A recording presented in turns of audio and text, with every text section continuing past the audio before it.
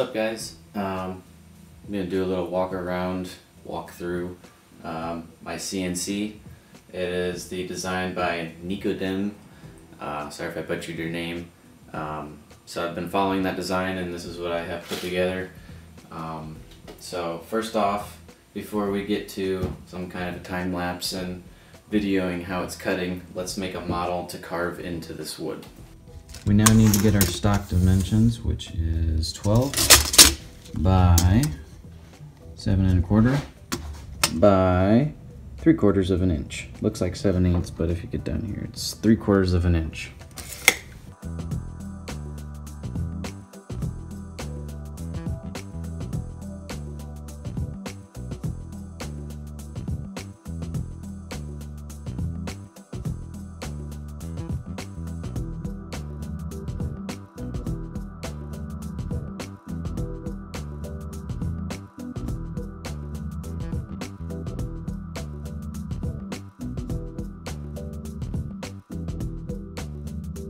Alright guys, to real quickly go through some of the upgrades that I've done is obviously the Z-axis carriage upgrade that he put out.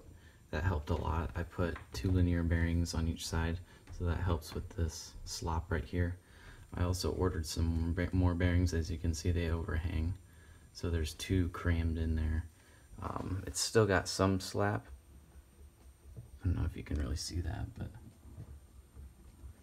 it's not near as bad as it was. So I did that to the same side over here. And another thing is I also greased these up a little bit. And this is the next biggest thing right here, is the control box. So in the control box you can see there's the CNC shield. And then if we come over to this side, you can see the Raspberry Pi sitting in there.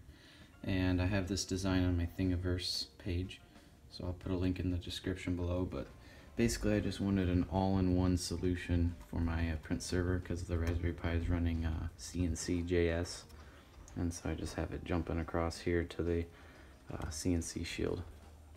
And this fan provides plenty of airflow to keep everything cool, so it worked out pretty nicely.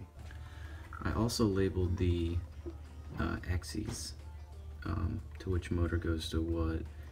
In the Thingiverse page I have all the step files uploaded, so you can use any CAD program to open this and modify it to what you want to do. So you can relabel these to different axes if you want to. It's not a completely perfect solution, but for now it does what I need. In the future I need to add some kind of way to screw the 2 top halves together, or the bottom and the half together. Right now it's just rubber banded, but this is sufficient at the moment. One more thing I'd like to talk about is the bit. This is a 4 flute, 1/8 inch. This is a 2 flute. And it's just a flat end mill, and this one I had problems with gumming up. It takes smaller bites per revolution, more bites obviously, but I had a lot more luck with the 2 flute, as it takes bigger bites and it chips the wood a little bit bigger, so it works a lot better for me. One more thing is I added 2 linear bearings into this top part of the carriage.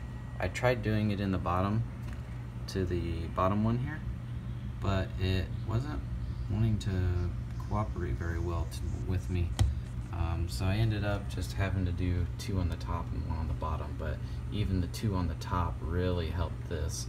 And in the beginning, when I only had 1 on top, 1 on bottom, my entire carriage was like sideways. You could totally see it. So it's light years better with the double bearing in it. So I really recommend putting double bearings in everything. First off, we're going to boot into our server software. I got this all booted up and running on the network. We're going to zero our machine, find the center point, and zero it out with the Z-axis, and then we'll be able to start milling. So we're going to hop on over to the computer now.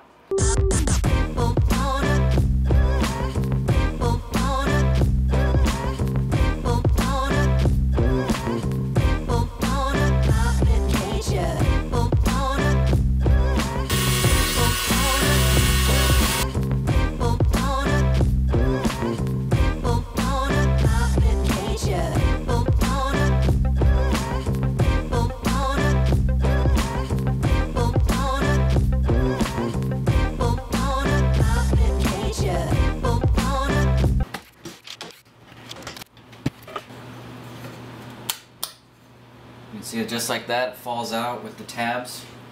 You still see the remnants of the tabs on here a little bit. So that's the rough cutout of it. I guess I should have done some pencil here so I could erase that, but nothing a little sandpaper can't take off.